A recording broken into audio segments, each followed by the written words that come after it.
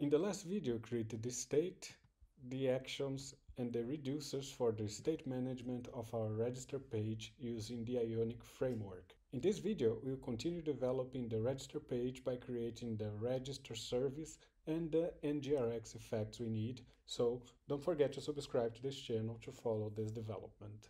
So let's start by building the service that will be responsible for doing the registration of a new user in our app. Actually, we already created the auth service, so as the registration belongs to the auth part of our app, I'm just going to add to the auth service a new function called register. This function will receive as parameter a user register of the type user register that we created in the last video.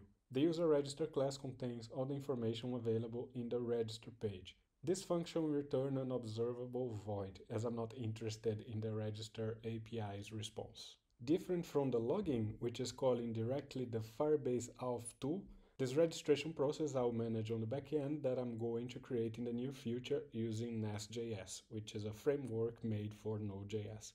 As I don't have that API created yet, what I'm going to do is to return a fake response. So I'll return a new observable of the type void.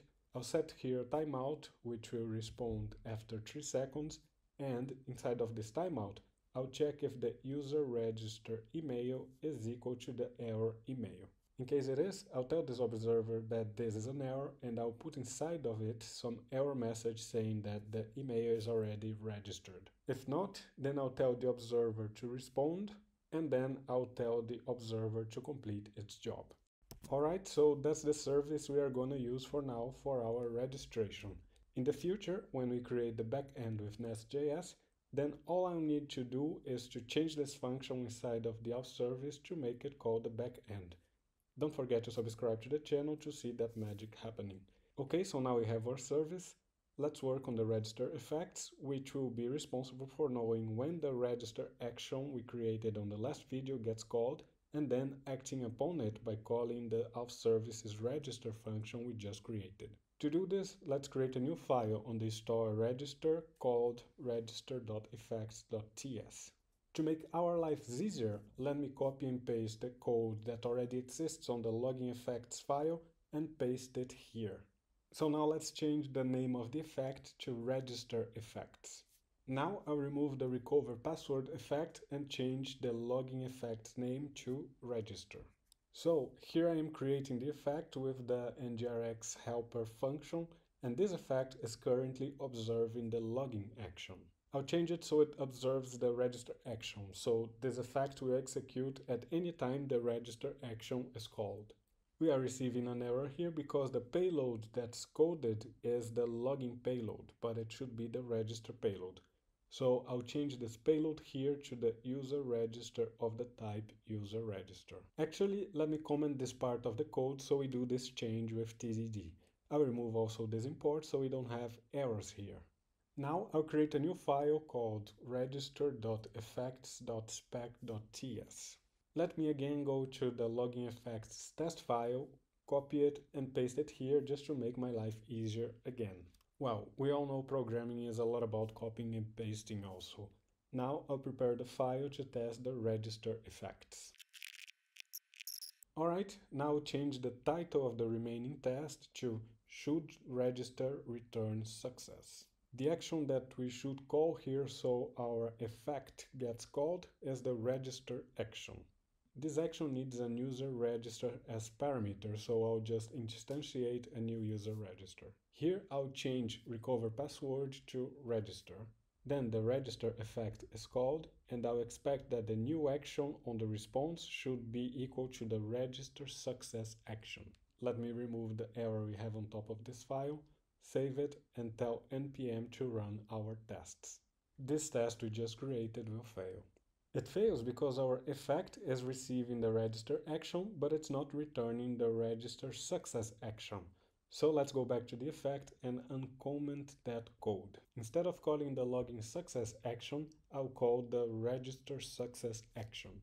As it doesn't need any parameter, I'll remove this user response. Now let's fix the error case and call the register fail action. Alright, cool. Let's now call the register function instead of the login function and pass to it the payload's user register. After I save this, our test will fail. It fails because we are trying to call the register function of the auth service, but our mock of the auth service doesn't have a register function. So I'll add a new function called register that receives the user register as parameter of the type user register. Now I'll simply return an observable, which can be done by returning the auth function of RxJS with some parameter. This instruction here will just return a new observable. After I save this, our test will pass. Now let's test the error case. As it's similar to the success case, I'll copy and paste the previous test here, change its title to should register return error, and then expect that the new action is the register fail action. This action needs an error parameter, which was already created on our test before. After I save this, our test will fail. It fails because this is actually triggering the success case, as our auth service is always returning success. To make it pass, I'll add an if statement here verifying if the user email is equal to the error email. In case it is, then I'll return a throw error and pass to it the error that already exists in our test. I also need to change my test a bit, as I'm sending to the register action a user register with an empty email. I'll create a new constant called user register and instantiate it with a new user register. I'll set the email as the error email, and now I'll just send to this action this user register we just created. After I save this, our test will pass. Okay, so now we have the state, the actions, the reducers, and the effects for our register page. The only thing that's missing here is to go to the App Store module and declare in our effects module that now we also need the feature of the register effects. After I save this, our tests keep passing. In the next video, we are going to implement the actual state management in our register page and plug everything together so we will actually deal with the registration itself. Don't forget to subscribe to the channel to follow this development, and see you in the next video.